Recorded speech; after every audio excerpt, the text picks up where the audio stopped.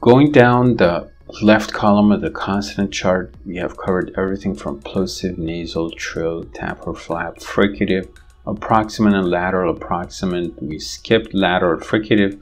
I'm going to wrap up the chapter on manners of articulation today by covering lateral fricatives. But before we do that, we need to know what the word lateral means. Lateral, like coming from lat, basically means side. It is used as an adjective or a noun, and in phonetics is a term it's for the phonetic classification of consonants based on the manner of articulation of the sound in question. A lateral is a sound during the articulation of which the air escapes around one or both sides of a closure made in the mouth. So we have already talked about lateral approximants. The voiced alveolar lateral approximant L. When you say it's lateral approximant, it means in this case, when you're talking about L, the air goes along both sides of the closure being created with the middle of the tongue touching the alveolar ridge. But when you're talking about ra in English, it is a central approximant.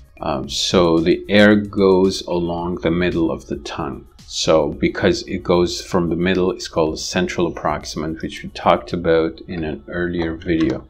The thing is, if air is released around one side of the tongue only, one will produce a unilateral sound. If air is released around both sides of the tongue, the sound will be bilateral. Although lateral approximants are always voiced, like in the case of in English, the lateral approximant la is always voiced, it can technically, the voicing can be removed. It can be devoiced. Devoiced means the sound is voiced primarily, but because of the environment, the phonological environment, the voicing will be taken away from it in that particular environment.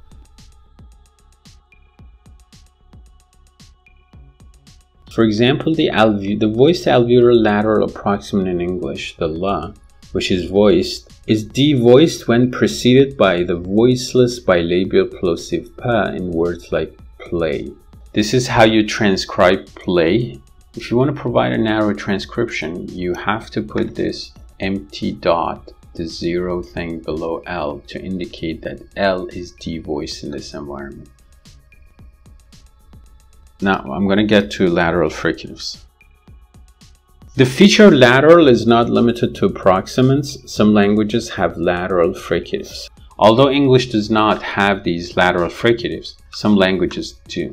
2 lateral fricatives have been recorded in the languages of the world, both being alveolar. Okay, now the question is, how do you pronounce these 2 sounds? It's a voiceless alveolar lateral fricative, and we have the voiced alveolar lateral fricative. If you want to know how you pronounce these sounds, you can find an interactive IPA chart online. You can go to the consonant chart and you can play these sounds. Asla, asla, asla, asla, asla, asla, asla, asla. So there's 2 ways to learn to pronounce them. Either you have to find the language that has these 2 as phonemes and then find words in that language that contain those sounds, or you can go to the IPA chart and play the sounds like I did right now. But there's a more complicated way of learning how to pronounce the voiceless alveolar lateral fricative. In English, as I said, the L in the word lead, it's a voiced alveolar lateral approximant. Now, in a word like play, it becomes devoiced, which means that the voicing is subtracted from it. Now, the question is, can you pronounce L as in lead and then L as in play alternately, like lead, play, L. If you try to pronounce this in isolation, something interesting will happen. If you try to pronounce the English L by devoicing the L, that is by subtracting the voicing from it, then adding the voicing back instead of pronouncing it as voiceless, you will more likely end up producing a fricative. They will end up pronouncing two alternative sounds that can be transcribed as la, la, la, la, la, la. Now do it alternately. So when you want to remove the devoicing, it is more convenient for you to pronounce it as a fricative than a proximant.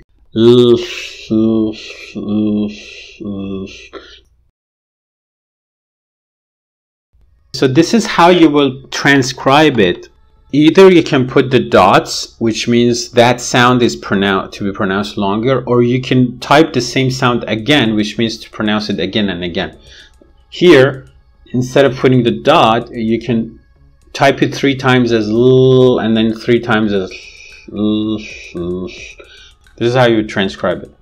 Because it would be actually harder to articulate L as in play in isolation. However, if you could easily alternate between L and L as in play, the accurate transcription would be this one.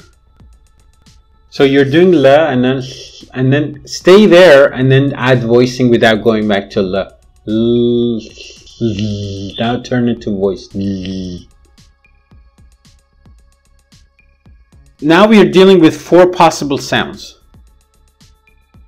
They are, respectively, voiced alveolar lateral approximant, devoiced alveolar lateral approximant, voiceless alveolar lateral fricative, and voiced alveolar lateral fricative. No language makes a phonemic distinction between the devoiced L and the voiceless alveolar lateral fricative. And no language uses these two sounds contrastively.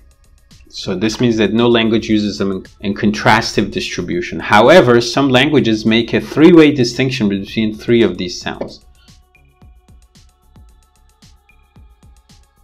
For example, in the language of Zulu, in the Zulu language, there are 3 of these sounds exist. La L here, and the La, and then the regular La. So it's La La, and La La, and then Sanza. So La La, sleep, and then La La, Lanza, vomit. Anyways, in Zulu you have 3 of these sounds.